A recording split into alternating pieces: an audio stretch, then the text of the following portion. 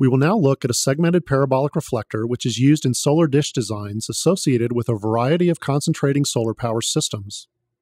We've created our reflector in SolidWorks starting with a base parabola that follows the overall form of our as-designed system. If we impose a color relief map on the surface showing the change in local curvature, we can see that this parabola has a radius of 360 inches or 30 feet, with a total diameter of 60 feet. We now cut each mirror segment from the base parabola by constructing a grid that matches the segmented mirror pattern we want to build. In this case, we've defined a segmented parabolic reflector with 82 mirror segments, and the finished design can now be saved as an IGES file for import into ASAP. Using the CAD translation capabilities in ASAP, we can import and view our geometry from SolidWorks in the ASAP 3D Viewer window. We can see that each of our mirror segments has been correctly constructed from the imported model, and we've added a small detector surface at the focal point of our solar dish. For this example, we've simulated the incident solar radiation with a simple grid of rays which are now traced to the solar dish and focused at the detector. We've added a 1/4 degree divergence to the grid of rays, and we can see the spatial extent of the source by looking at an irradiance map of the focused energy on our detector surface.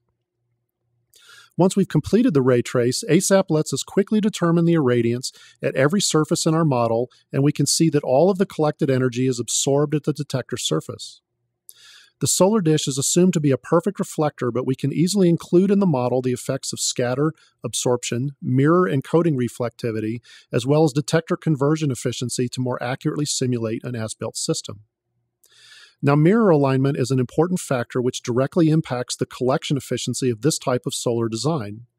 ASAP allows us to treat the mirror segments independently, and we can therefore apply tip, tilt, and translation tolerances to each mirror in order to run Monte Carlo simulation of the solar dish as a whole. In this case, we apply a tip and tilt to an individual mirror segment to demonstrate the effect.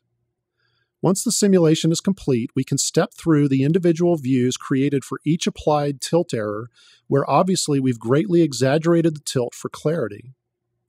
Again, we can apply an alignment tolerance to each mirror segment to analyze the effects of misalignments which might occur during the construction of an actual system on overall system efficiency. We now return to the segmented parabolic reflector we created in SolidWorks. In order to simulate the effects of stress loads such as gravity or wind loading on the mirror surface, we've applied a bending moment to the entire structure using tools available within the SolidWorks modeling environment. You can see that we've defined an arbitrary axis of rotation for the bending moment, and in this case have applied a maximum 1 degree bend to the entire structure. We've made no attempt to model physical deformations due to actual stress loads. We simply want to demonstrate the interaction between ASAP and the possible output from an FEA analysis tool such as Cosmos. Examining the curvature relief map we previously applied, we can see the vertical axis of symmetry we've now imposed on the parabolic surface. As we've already demonstrated, this modified surface can now be saved and imported to ASAP using ASAP's native CAD translators. After importing the now deformed parabolic reflector, we can once again trace rays from a simulated solar source and immediately view the effects of the surface deformation on the detected irradiance distribution. Note that the deformation results in a large horizontal spread in the irradiance and is likely far larger than we might expect for a fielded CSP system of this type. As an added feature, ASAP allows us to map any arbitrary surface we've created or imported. This is done by launching a user-defined grid of rays at the surface and calculating the three-dimensional point of intersection for each ray. This data can then be stored and displayed using ASAP's standard picture window, which allows us to quickly view the sag at any point on the surface.